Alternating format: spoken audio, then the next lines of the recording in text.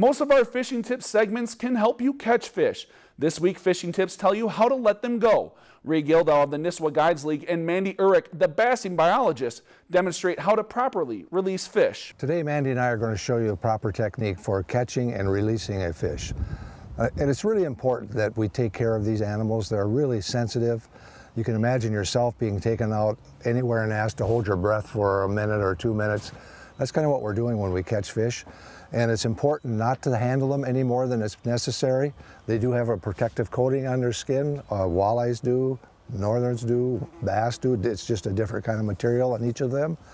So as we looked at what Mandy's got, she's just caught a bass, a largemouth bass, and she's going to show us the proper way of taking it out of the boat.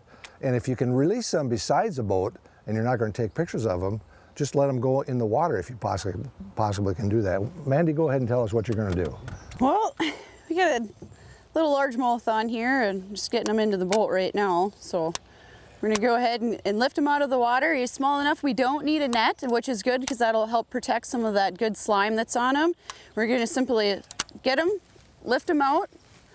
As soon as we get a hold of him here, we're going to grasp the lower jaw, just simply slide that hook right on out of him, and he's good to go.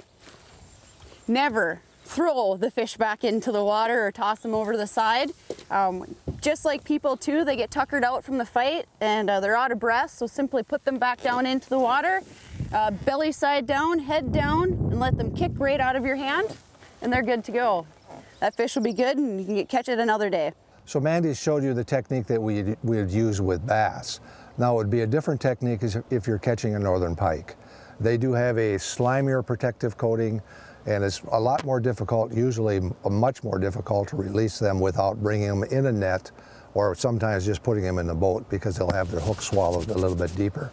If the hook is swallowed deep, if it's a single hook, we just suggest cutting it off and then releasing the fish as soon as you can.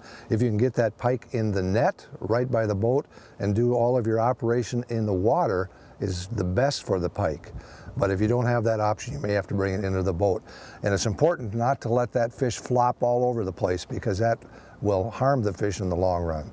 So handling fish when you catch them and how you release them is very, very important. Adding one more thing to that list of Ray's instructions for proper handling of fish, please don't grab those fish by the eyes or the gill plates. They're extremely sensitive. I'm Mandy Urich, the bass biologist. And I'm Ray Gildow with the Nisswa Guides League. If you've enjoyed this segment of Lakeland News, please consider making a tax-deductible contribution to Lakeland Public Television.